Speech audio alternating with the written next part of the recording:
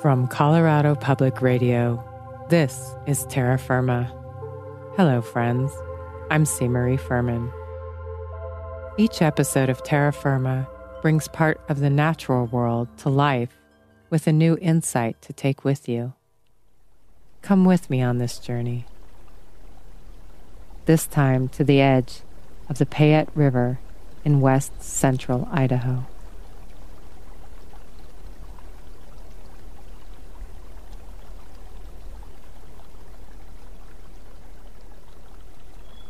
We are the loudest creatures in these autumn woods.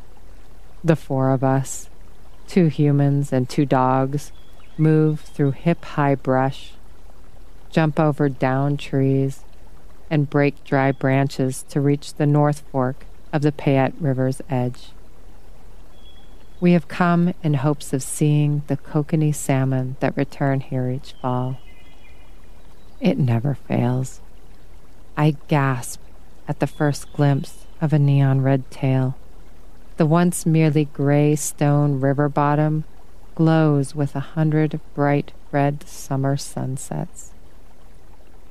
And because the females are busy cleaning moss and sediment from the cobble, and the males are distracted with fighting each other, they don't care about these 4 sets of eyes that have found them, or the closeness of our bodies to the river.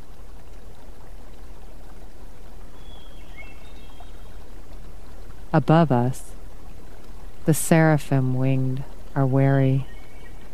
The bald eagle complains about our intrusion and casts disapproving glances. We promise to leave soon. Maybe it's because I'm so moved by this scene that I feel the need to kneel and then lie down by the river's edge. Now, almost at eye level with the salmon, the water nearly translucent, I feel I am witnessing a miracle. Miracle. I've been using that word so much lately that I'm worried its meaning will start to fade. Yet, I don't know another to describe how I feel when I see these kokanee. And perhaps that is why I, too, return. To reaffirm the meaning of the word by witnessing the ephemeral in the river before me. Here, on the North Fork of the Payette River, miracle means death and life exist in the same moment. And not just any life and death, but the singular life and death of a completely different species, a being whose color and body changed for this moment. They abandoned their home in Payette Lake's deep water, stopped eating, grew a hump, a bigger jowl, and deadly teeth. They will spend their final days creating a home for thousands of offspring, spreading their eggs or milt, and then they will quietly die. And as quickly as it began, it will be over.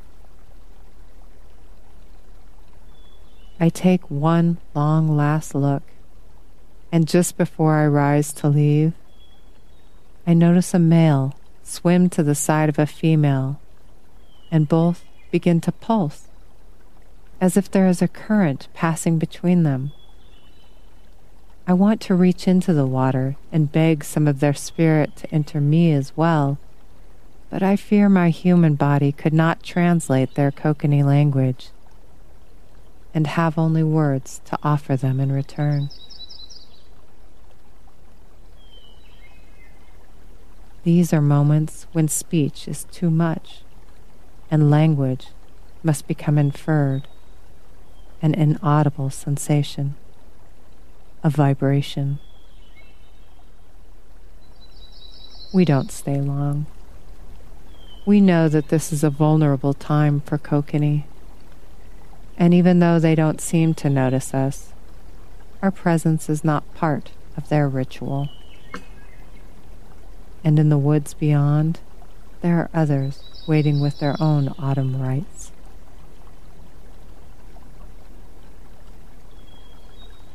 Our leaving is quiet.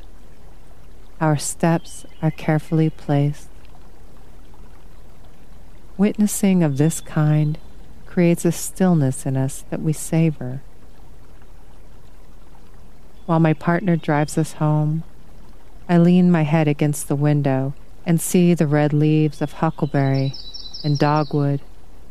I see clutches of bright orange mountain ash berries, fireweed, and a red sun setting in a smoky gray sky. Something moves through me. Suddenly, kokanee are everywhere on the landscape. Everywhere. Like miracles.